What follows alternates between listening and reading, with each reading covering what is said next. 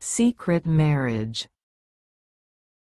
Once upon a time, there lived in Verona two great families, named Montague and Capulet. They were both rich, and I suppose they were as sensible, in most things, as other rich people. But in one thing, they were extremely silly. There was an old quarrel between the two families, and instead of making it up, like reasonable folks, they made a sort of pet of their quarrel, and would not let it die out. So that a Montague wouldn't speak to a Capulet, if he met one in the street, nor a Capulet to a Montague, or if they did speak, it was to say rude and unpleasant things, which often ended in a fight. And their relations and servants were just as foolish, so that street fights, and duels, and uncomfortablenesses, of that kind were always growing out of the Montague and Capulet quarrel. Now Lord Capulet, the head of that family, gave a party, a grand supper, and a dance, and he was so hospitable that he said, anyone might come to it except, of course, the Montagues. But there was a young Montague named Romeo, who very much wanted to be there, because Rosaline, the lady he loved, had been asked. This lady had never been at all kind to him, and he had no reason to love her, but the fact was, that he wanted to love somebody, and as he hadn't seen the right lady, he was obliged to love the wrong one. So to the Capulets' grand party he came, with his friends Mercutio and Benvolio. Old Capulet welcomed him, and his two friends very kindly, and young Romeo moved about among the crowd of courtly folk dressed in their velvets and satins, the men with jeweled sword hilts and collars, and the ladies with brilliant gems on breast and arms, and stones of price set in their bright girdles. Romeo was in his best too, and though he wore a black mask over his eyes and nose, everyone could see by his mouth, and his hair, and the way he held his head, that he was 12 times handsomer than anyone else in the room. Presently amid the dancers he saw a lady so beautiful, and so lovable, that from that moment he never again gave one thought to that Rosaline, whom he had thought he loved. And he looked at this other fair lady, as she moved in the dance in her white satin and pearls, and all the world seemed vain and worthless to him compared with her. And he was saying this, or something like it, when Tybalt, Lady Capulet's nephew, hearing his voice, knew him to be Romeo. Tybalt, being very angry, went at once to his uncle, and told him how a Montague had come uninvited to the feast. But old Capulet was too fine a gentleman to be discourteous to any man under his own roof, and he bade Tybalt be quiet. But this young man only waited for a chance to quarrel with Romeo.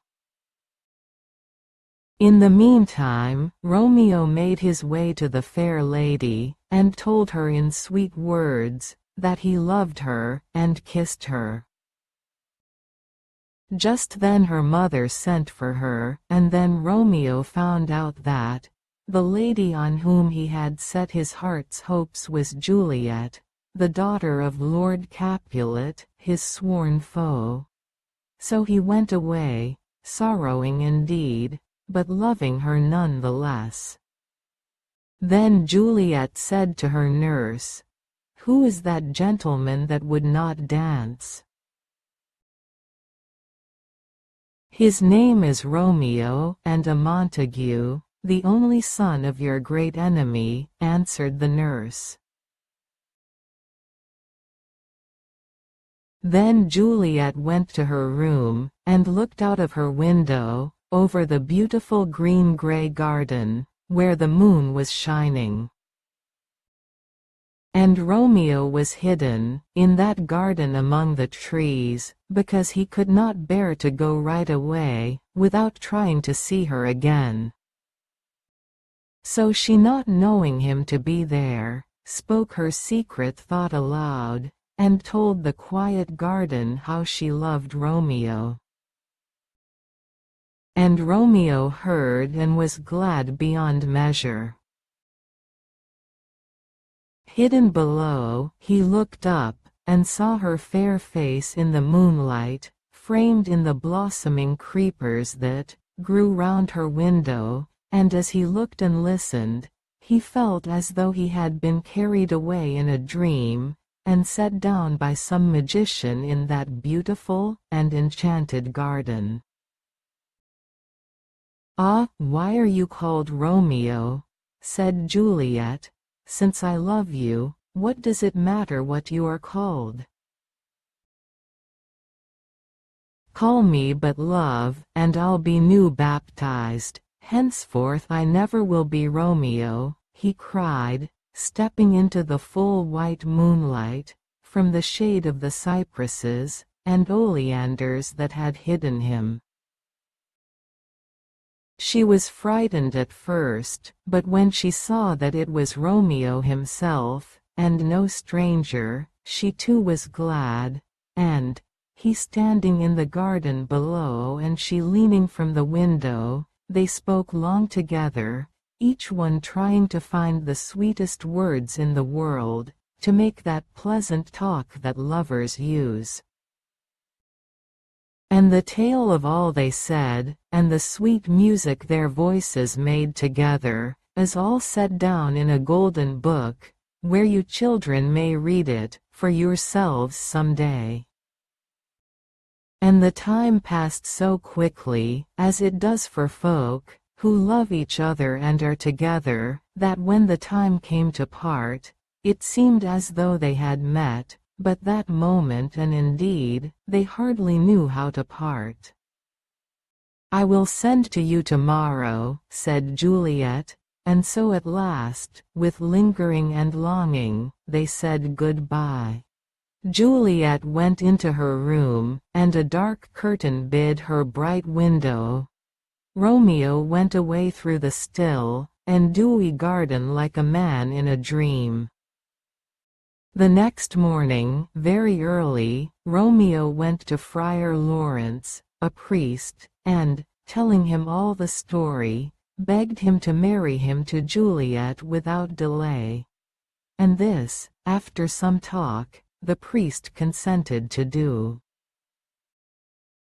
So when Juliet sent her old nurse to Romeo, that day to know what he purposed to do, the old woman took back a message, that all was well, and all things ready, for the marriage of Juliet and Romeo, on the next morning.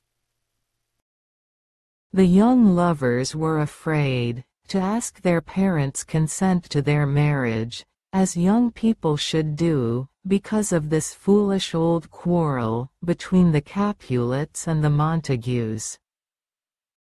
And Friar Lawrence was willing to help the young lovers secretly, because he thought that, when they were once married, their parents might soon be told, and that the match might put a happy end to the old quarrel. So the next morning early, Romeo and Juliet were married, at Friar Lawrence's cell, and parted with tears and kisses. And Romeo promised to come into the garden that evening, and the nurse got ready a rope ladder to let down from the window, so that Romeo could climb up and talk to his dear wife quietly and alone. But that very day a dreadful thing happened. Tybalt, the young man who had been so vexed at Romeo's going to the Capulets' feast, met him and his two friends, Mercutio and Benvolio, in the street, called Romeo a villain, and asked him to fight. Romeo had no wish to fight with Juliet's cousin, but Mercutio drew his sword, and he and Tybalt fought. And Mercutio was killed. When Romeo saw that this friend was dead, he forgot everything, except anger at the man who had killed him, and he and Tybalt fought till Tybalt fell dead.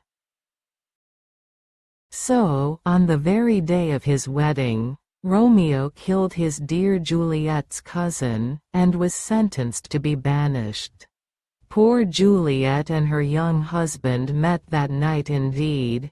He climbed the rope ladder among the flowers, and found her window, but their meeting was a sad one, and they parted with bitter tears, and hearts heavy, because they could not know when they should meet again.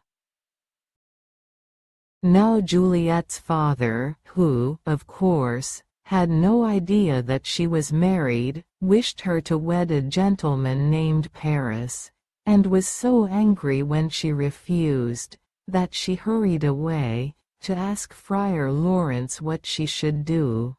He advised her to pretend to consent, and then he said, "I will give you a draught, that will make you seem to be dead, for 2 days, and then when they take you to church, it will be to bury you, and not to marry you. They will put you in the vault, thinking you are dead, and before you wake up Romeo, and I will be there to take care of you. Will you do this, or are you afraid?" "I will do it. Talk not to me of fear," said Juliet, and she went home, and told her father she would marry Paris. If she had spoken out, and told her father the truth, well, then this would have been a different story. Lord Capulet was very much pleased to get his own way, and set about inviting his friends, and getting the wedding feast ready. Everyone stayed up all night, for there was a great deal to do, and very little time to do it in. Lord Capulet was anxious to get Juliet married, because he saw she was very unhappy. Of course, she was really fretting about her husband Romeo, but her father thought she was grieving for the death of her cousin Tybalt, and he thought marriage would give her something else to think about. Early in the morning, the nurse came to call Juliet, and to dress her for her wedding, but she would not wake, and at last the nurse cried out suddenly, "Alas, alas, help, help, my lady's dead. Oh, well a day that ever I was born." Lady Capulet came running in, and then Lord Capulet, and Lord Paris, the bridegroom. There lay Juliet cold, and white and lifeless, and all their weeping could not wake her. So it was a burying that day instead of a marrying.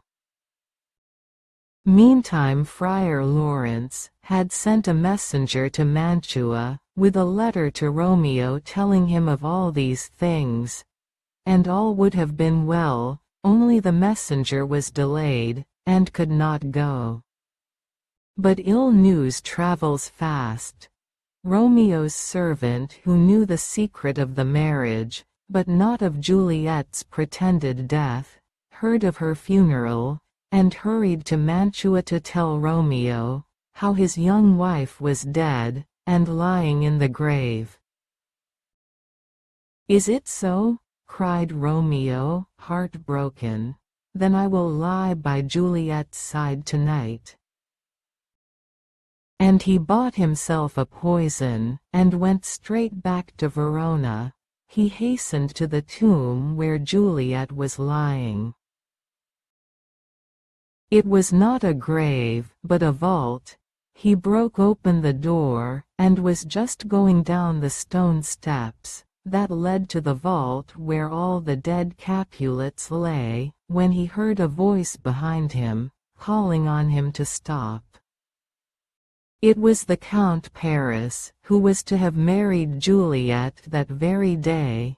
"How dare you come here, and disturb the dead bodies of the Capulets, you vile Montague?" cried Paris. Poor Romeo, half mad with sorrow, yet tried to answer gently. "You were told," said Paris, "that if you returned to Verona you must die." "I must indeed," said Romeo. "I came here for nothing else. Good, gentle youth, leave me. Oh, go, before I do you any harm. I love you better than myself. Go, leave me here." Then Paris said, "I defy you, and I arrest you as a felon," and Romeo, in his anger and despair, drew his sword. They fought, and Paris was killed. As Romeo's sword pierced him, Paris cried, "Oh, I am slain. If thou be merciful, open the tomb, and lay me with Juliet." And Romeo said, "In faith I will." And he carried the dead man into the tomb and laid him by the dear Juliet's side. Then he kneeled by Juliet, and spoke to her, and held her in his arms, and kissed her cold lips, believing that she was dead, while all the while she was coming nearer, and nearer to the time of her awakening. Then he drank the poison, and died beside his sweetheart and wife. Now came Friar Lawrence, when it was too late, and saw all that had happened, and then poor Juliet woke out of her sleep to find her husband and her friend both dead beside her. The noise of the fight had brought other folks to the place too, and Friar Lawrence, hearing them, ran away, and Juliet was left alone. She saw the cup that had held the poison, and knew how all had happened, and since no poison was left for her, she drew her Romeo's dagger, and thrust it through her heart, and so, falling with her head on her Romeo's breast, she died. And here ends the story of these faithful and most unhappy lovers. For more videos, subscribe and like my channel.